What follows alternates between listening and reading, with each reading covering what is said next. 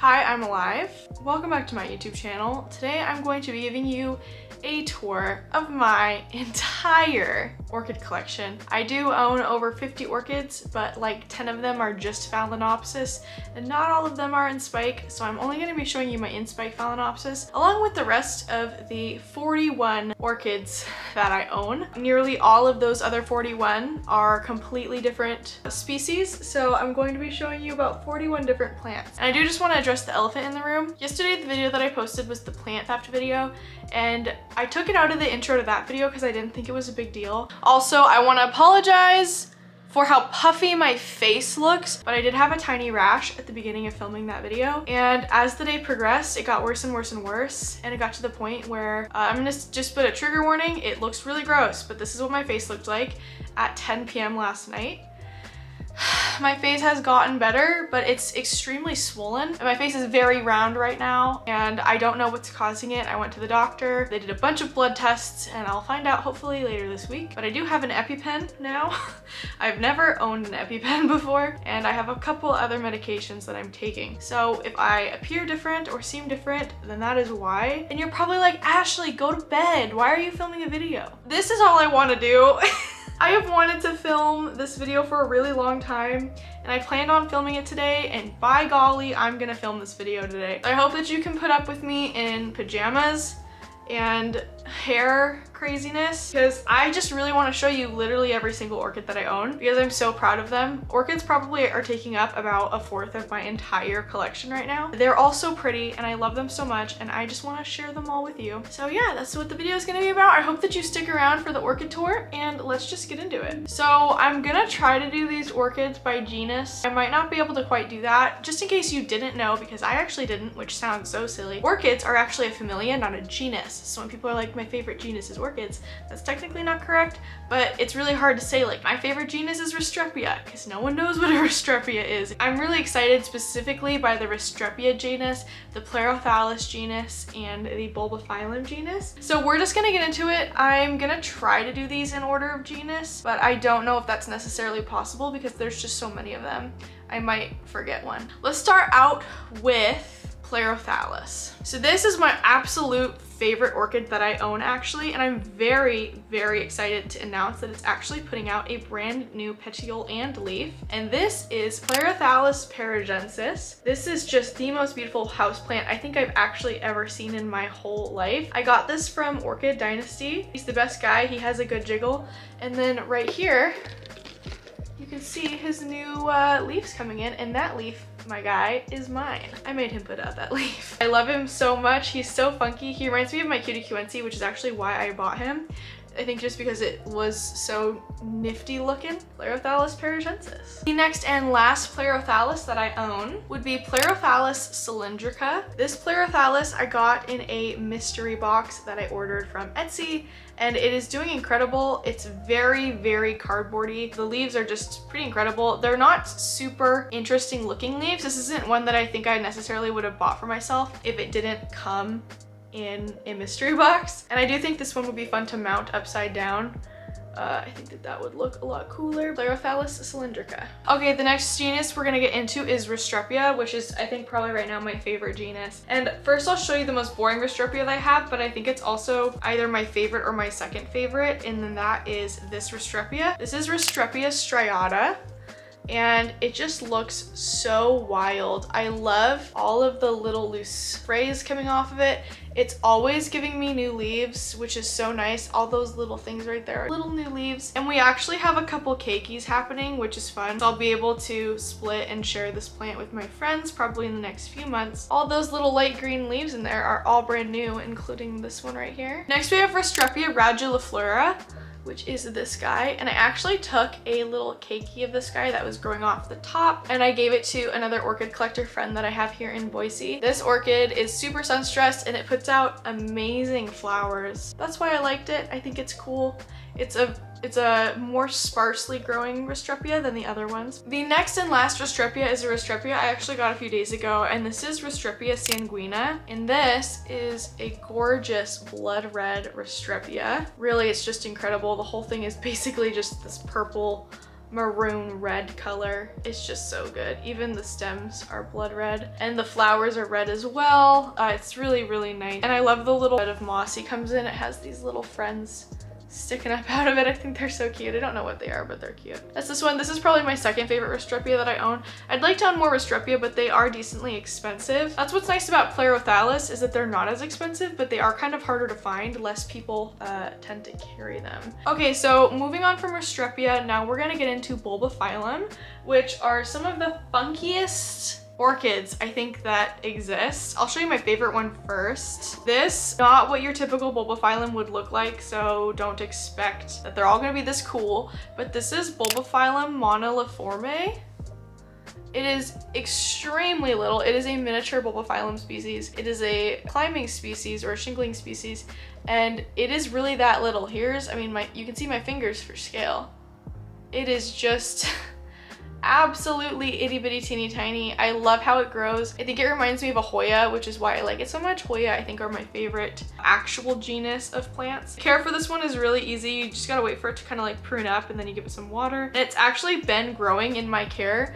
That little teeny tiny top dot up there is new, which is nice, but yeah, it's definitely a very goofy looking orchid, not something you'd really think of as an orchid. The next Bulbophyllum I want to show you is Bulbophyllum elasoglossum, and this is a really funky Bulbophyllum. He grows in super duper weird. And it's just like one bulb and one leaf and then stem. He's actually putting out another new one right now, right here, and I'm very excited to see how that turns into a bulb. Oh, and we're getting another one again right here. Oh, that's so exciting. I didn't even notice that until right now. I just think that they're so cool. Ugh, how could you not love that? I love it so much. This is Bulbophyllum taiwanese, and this is another miniature Bulbophyllum. It's a little bit different than the moniliforme because the moniliforme doesn't have these little leaves, but you can kind of see the little tiny bulbs sitting in the moss right there with the little leaves sticking up out of it. This is a much bigger board. It's about the size of my hand, but the bulbs are just very, very little. He is a very cute guy. Actually needs to be watered soon, so I think I'll probably do that. Here you can see the bulbs really well on the side right here. Yeah, those ones.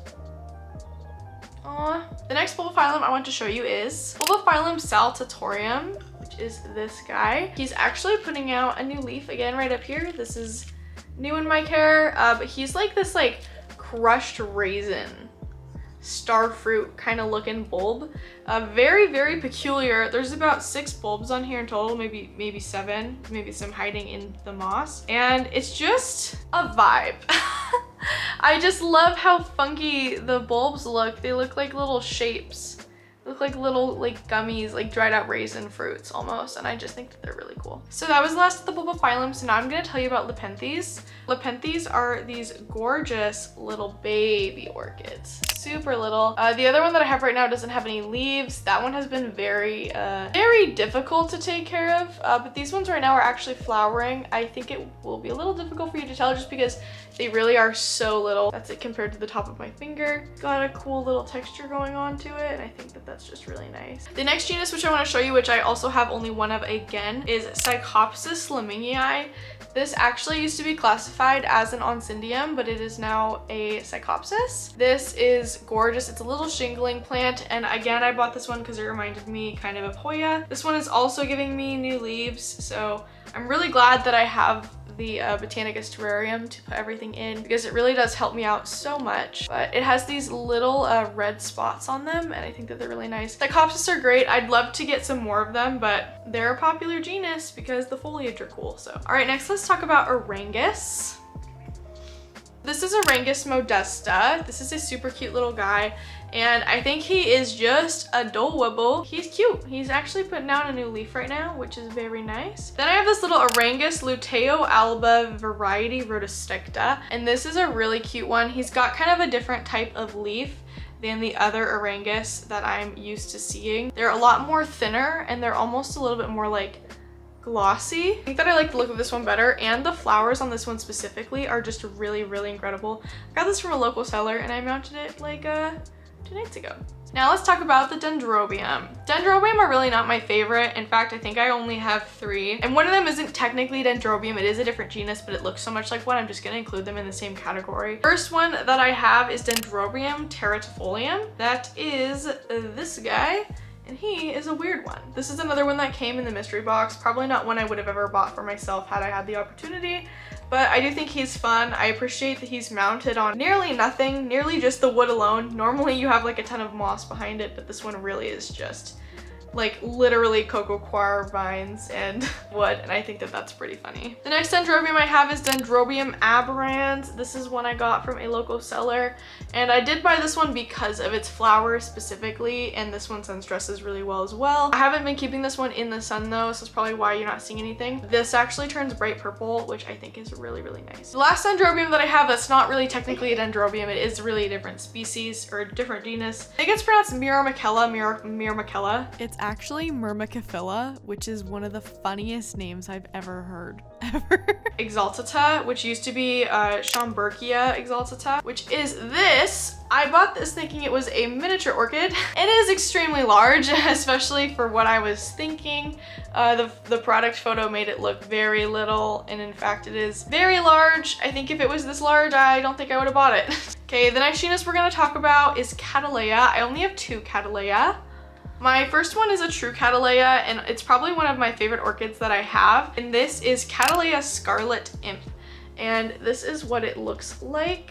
It has really, really nice foliage, super little, and it's actually got a blue tint to the foliage, which I find honestly just like really, really, really nice. I love how tiny the leaves are. It is a miniature Cattleya, and this is really like what I look for in plants is like, or in orchids, is something that's just little and tiny and precious, something that I can take care of without having to stress out too much. Then I have this Cattleya, which is actually not technically a Cattleya, but it is a subgenus. So I don't know its actual genus name, but this is Hyungsing Starlight Pink Lady Cattleya, and it's much larger. I mean, in comparison, you can still see that it's very similar. We actually are also getting a new little growth point in the back here, which is super nice. Yeah, this is the guy.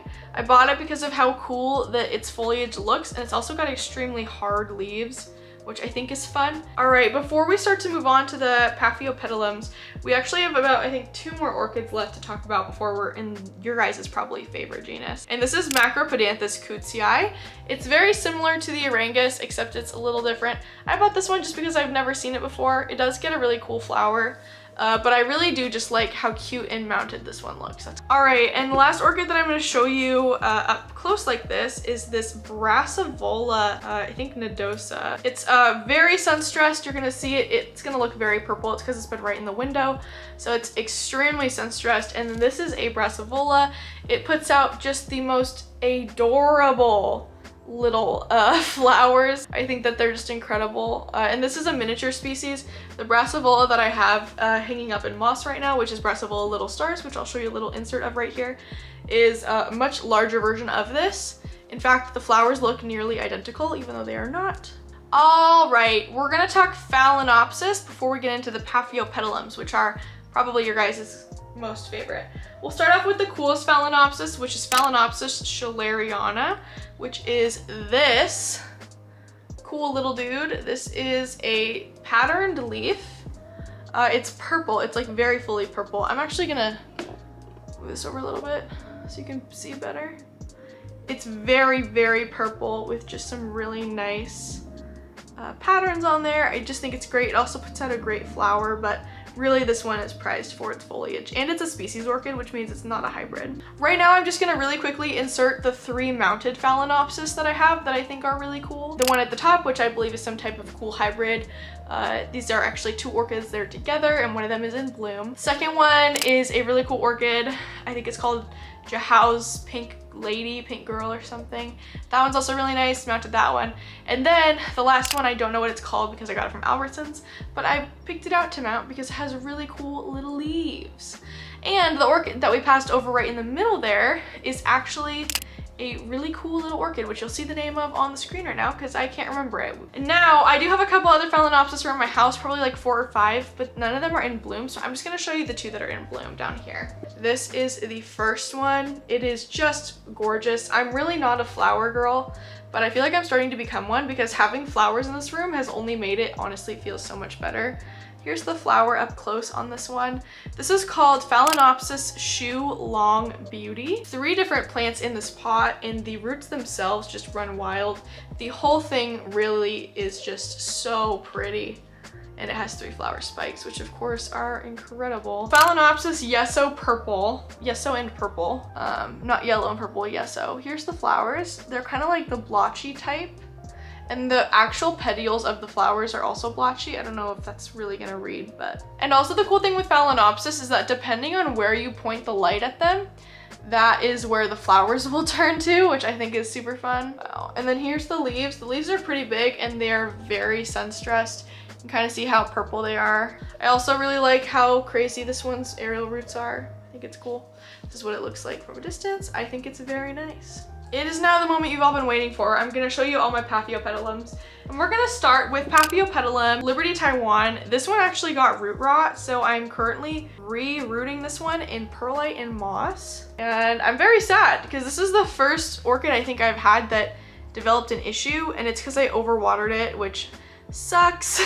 Sucks major, because this one was one of my favorite ones that I got. I got it because it reminds me so much of a Burlmark's Fantasy. Then I have Paphiopedilum Red Shift, and that is this. So we actually have some red lines that run through the leaves, or purple lines that are running through the leaves. And then the detail on the leaves up close is just really nice. Wow, that's incredible, huh? I think that that is just wonderful. The next one I have to show you is actually in bloom right now. This is Paphiopedilum Venustum Album Pippin Limely. And here's the flower. He's bouncing. Isn't that just nice? That's the flower. And here is the foliage.